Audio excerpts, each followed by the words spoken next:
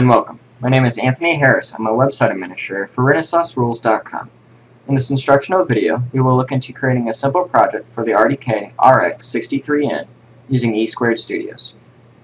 So to get started, open up e2studios.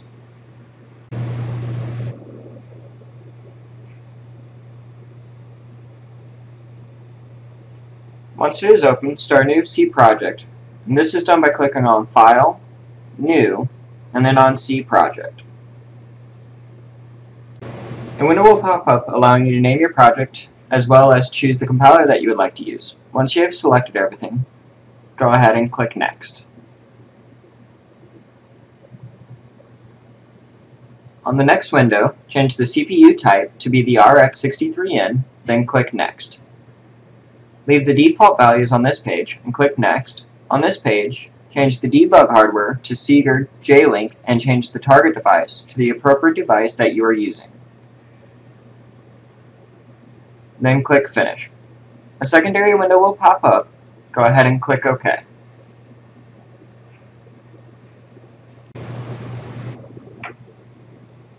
With the project now generated, go ahead and expand the Project Explorer by double-clicking on it. Then double-click on the folder labeled SRC to view its contents. To open up the main file, go ahead and click on the file that is named the same as your project with the .c extension. We're now going to add the appropriate code required to use switch 1 and LED 14 on the RDK RX63N.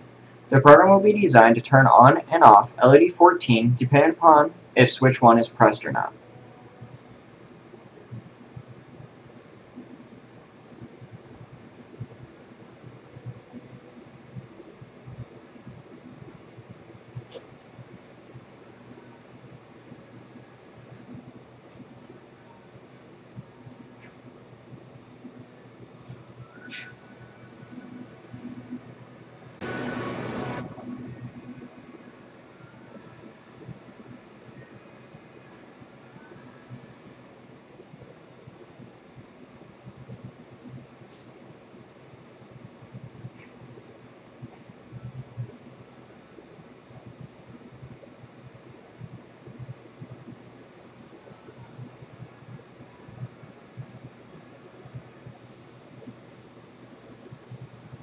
With all the code properly inserted, it's time to build the project to verify that there are no errors. To do this, go to the Project menu item and select Build All.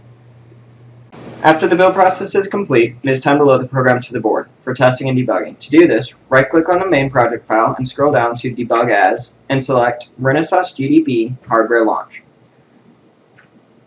Once the debugger is open, select your project as seen and then hit Run. You will have to do this twice to get the program to run on the board. Now with the program properly loaded to the board, we can check out the board to verify that it is working properly. While looking at the board, you should be able to press switch 1 to turn on LED 14 on the board and release it to turn off the LED, as seen. And this is how you use e2studio to properly build a project for the RDK RX63N. For support and further questions, please refer to RenesasRules.com and check out these other great links.